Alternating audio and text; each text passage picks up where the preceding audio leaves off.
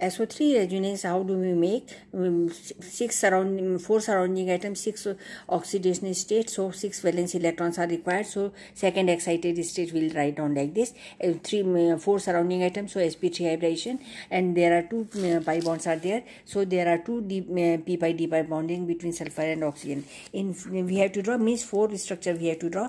We have to say show 2 p pi double bonded SO bonds and 1 single covalent bond with this is oxygen carrying negative charge. Okay, now we see these 2 double bonds are nearby. 1, 2, 3 in 3 structure we have to just shift the double bond, that's it. And after shifting this, automatically you can find out this. And sp3 hybridization, so you draw the structure. Now you see that only in the last one there is O and O are opposite to each other, and double bonded these are opposite to each other. That is only you have to remember.